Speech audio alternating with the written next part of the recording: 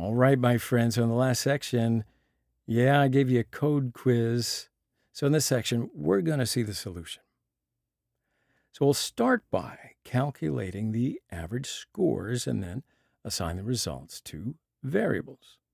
So var grade Alex is equal to, and we have the point, so inside parenthesis 80 plus 90 plus 95 divided by 3.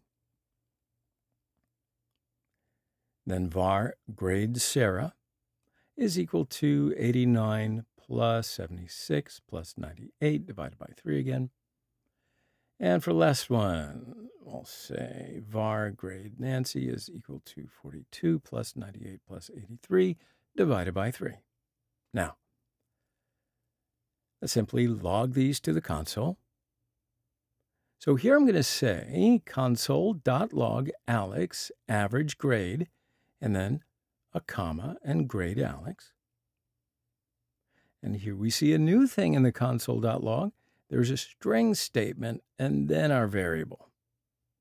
You follow? So in the console, we're going to see first a string and then a comma and our variable's value. Cool. So we use this method so that we can, it's just easier to read our variable's values in the console, to be honest. Okay, so to see the results, let's save this and go to our console. Here I can refresh the page, and as you see, first is our string statement and then the value of our variable. Okay, so now let's return to our code. So down here, I'm going to make the same thing happen as well. I'll say console.log and Sarah average grade, comma, grade Sarah. Save this, go to console. Here we see Sarah's average grade in the console as well. And lastly, I'll say console.log Nancy average grade, grade Nancy, back in console. So as you can see, here we see all the averages, and we see here that Alex has the highest average, all right? So going back to the code. Now, what we're going to do here is, of course, an if-else statement. So we'll give it some space here, and now if grade Alex is greater than grade Sarah, and at the same time, so I'll say and grade Alex is greater than grade Nancy. Well, then log to the console that Alex has the highest grade and comma grade Alex. All right, so did you follow that? So we did that because in order to be able to say that Alex has the highest average, Alex's average must be higher than Sarah and Nancy's both. All right, and else if it's the other way around, basically. So grade Sarah is greater than grade Alex, and grade Sarah is greater than grade Nancy.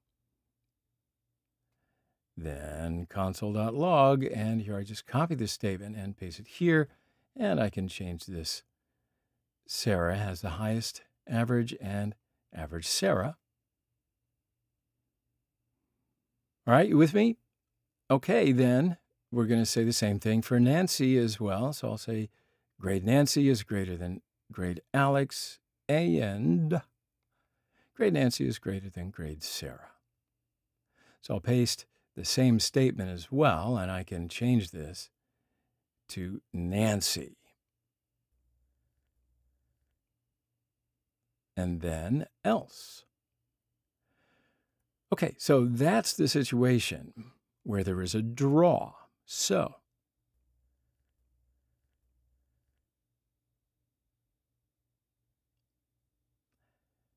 let's test it out.